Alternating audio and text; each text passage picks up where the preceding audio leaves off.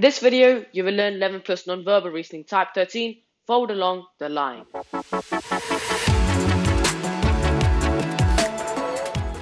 Welcome to another video. If this is your first time here and you want to master 11 plus exam techniques to land in your dream grammar school, start right now by subscribing and clicking on the bell so you don't miss anything. Now let's have a look at this example. And in this example, we have a piece of paper, and this paper has been folded along this fold line. So our job is to find how this paper would look like once it has been folded along this fold line.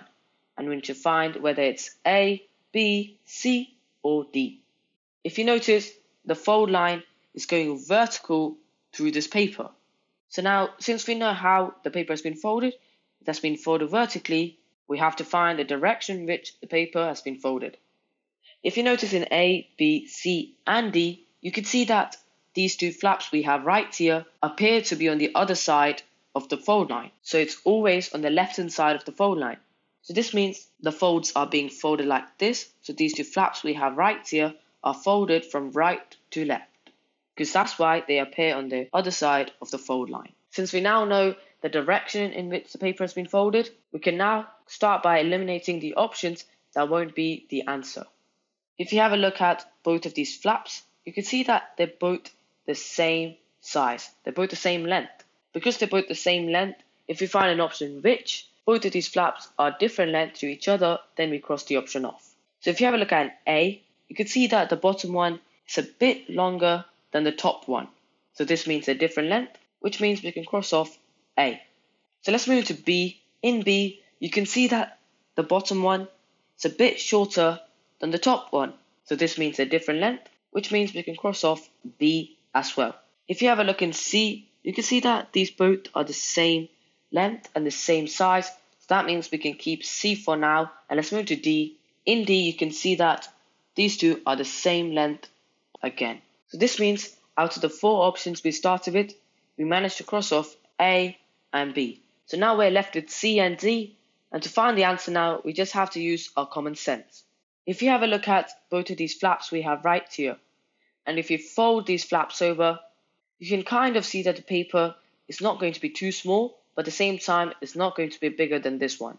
But if you have a look in C, these two flaps we have right here, once they're folded, are way too small. So that means that cannot be our answer. Because if you do fold these two papers over, they would definitely won't be this small. But if you have a look in D, you can see that this size is a bit more reasonable to this one, because once the paper has been folded, obviously this flap is obviously going to get smaller, but it's not going to get too small.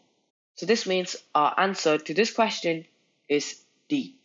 If you guys do want more resources, I've got the link in the description, so go check that out. Now, let's have a look at this example. And in this example, we have this paper being folded diagonally along these 2 points. It's crossing these 2 points and it's going diagonally. So we need to find whether the answer is going to be A, B, C, or D.